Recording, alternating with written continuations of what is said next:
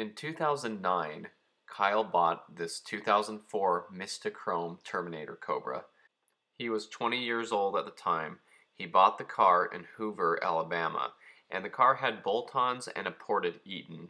The ported Eaton supercharger made 512 to the wheels, which is right where mine was with the ported Eaton on my 10th anniversary Cobra that I have. Kyle says that at the time he was a 20-year-old kid and he didn't really know what he had.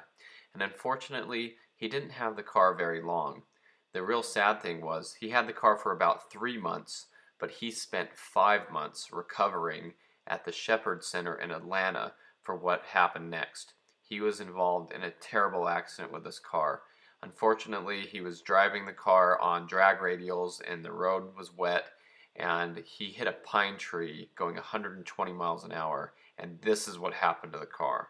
The Cobra was totally ruined, and as you can tell, physics does not play any favors. The laws of physics didn't care that this was a limited production Mystichrome Terminator Cobra. What happened happened, and it's really sad. The worst part in all this was how bad he was injured and what he had to go through to recover from this. Luckily, he survived. That's the good news. But when this happened, it broke his neck in 4 places. It knocked out 8 of his teeth, and he was paralyzed for a few months. But with therapy, he was able to walk again. And that is a miracle. I think that's wonderful that it's a decent outcome for what had happened. Kyle is subscribed to the channel, and he loves the videos I put out. He's been very nice and complimentary of my car projects and my stories. So it's nice to meet people like that. And there are people watching these stories who have had experiences like this before, and it's really unfortunate. But I want to thank him for being on here and for sharing his story with me. So I thought we'll look at these pictures a little more in detail for a minute. You can see the rear bumper is cracked and busted up pretty good. The tail light might be salvageable, the spoiler, a couple small parts like that, but the car was a total loss. In this picture you can see that the car is almost twisted around where the tree was. The door was pushed in halfway into the interior of the car.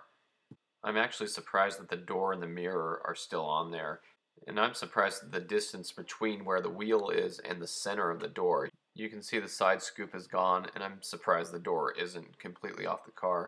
And look at how tall the roof is now from the accident pushing it upward.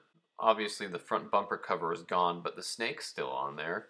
And again, in this picture you can see how the roof bows upward, and basically every panel on the car has been twisted. So it's really sad and really unfortunate, both for his injury and for the loss of the car. But in this story I'm more concerned about him, and I'm glad that he's okay.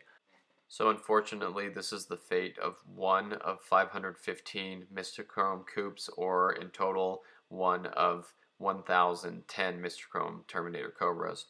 And these cars do go through this kind of stuff. They disappear, they get wrecked, some of them get fixed.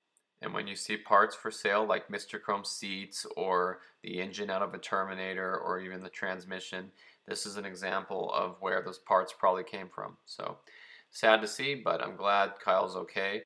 I want to thank everybody who watches the channel, everybody who leaves nice comments. Thanks for your support, and stay tuned for more of these Mustang stories.